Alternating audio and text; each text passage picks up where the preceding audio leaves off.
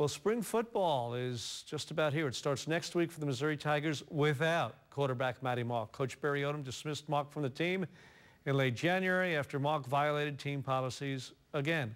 KOMU8's Chinmay Vaidya takes a look back at Mauk's up and down career at Mizzou. If you can't find empathy in this story, I don't know where you'll find it. He was at the top. And after he got to the top, it just seemed to be a steady decline, and now he's at rock bottom. The man now at rock bottom is former Missouri quarterback Maty Mauk, who brought national high school records and high expectations to Columbia in the fall of 2012. The immediate, I think, response was, this is Chase Daniel version 2.0. They wanted him to be the next Chase Daniel. Chase Daniel, the Mizzou legend who took the Tigers to back-to-back Big 12 North titles. The man Mauk was supposed to replicate.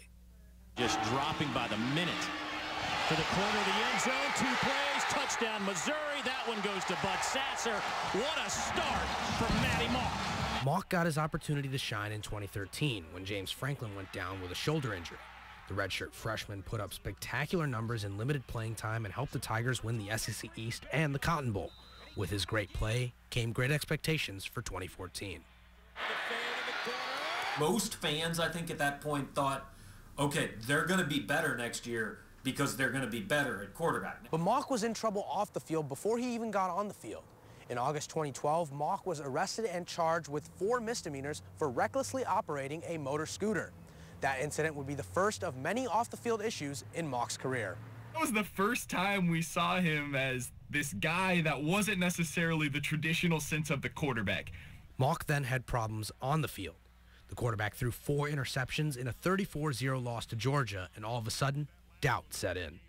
I don't think anybody at that point thought that they would be winning the SEC East. I think some people were even wondering if they'd go to a bowl. If you told me after that game that Mizzou was going to win the SEC East, I would have called you a liar.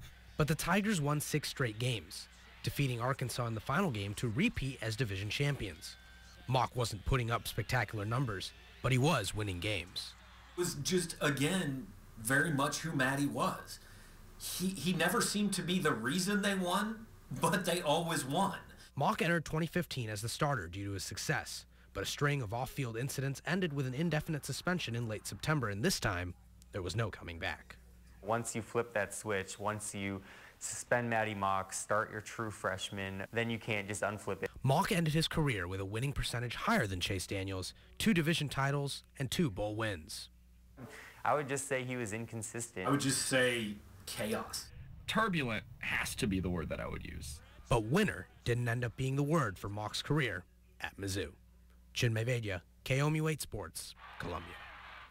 So the Tigers start spring ball next week with a new head coach, Barry Odom, but not the quarterback, Maty Mauk. Mauk finished his career with 42 touchdown passes, the 4th highest total by a QB in Mizzou history.